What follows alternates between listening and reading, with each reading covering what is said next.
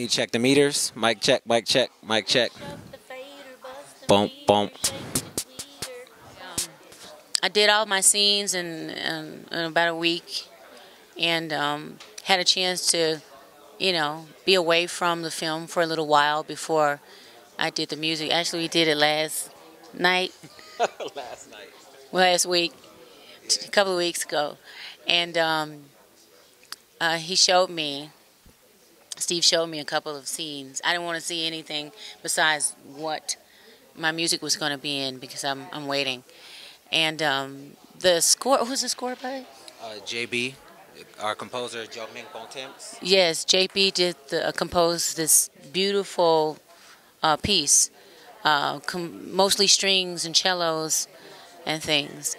And to me, it's difficult to write over a score, because I don't, it's sometimes hard to follow measure-wise, and then it changes keys, within a few measures.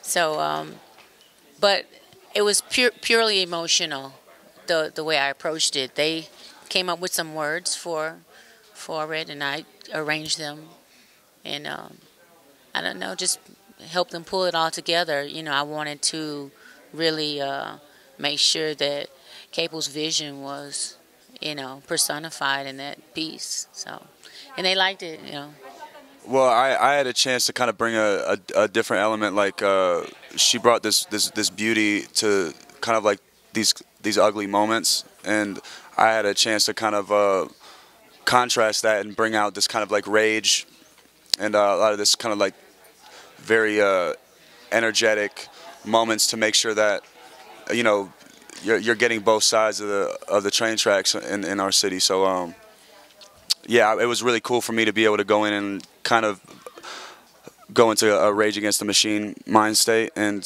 come with something like that. And that song is dope, man. And I'm really proud of that song because it was cultivated just for the film, and I had a chance to watch the film and I saw how the song played in it, and I was really stoked. And I think this is the first time. This is my first time ever doing an original song for a film. And yeah. Honestly, if you even gone to Cleveland, even for a short period of time, I think a lot of tourists and stuff tend to stay near the downtown area, and you start to see interesting people come by the downtown area. It might make you curious to see what's outside of those few streets, and I kind of wanted to expose that. I wanted to show an area in which I grew up, in which Machine Gun Kelly and Ezzy grew up, that is special to us. It's like our home.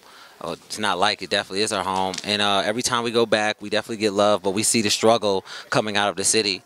And honestly, like, the land is specific to us, but we talk about this all the time. We talk about how there's like a land in every city, and it's just this one hasn't been shown yet. And so I definitely always had the dream, of becoming a filmmaker and coming back home and showcasing this.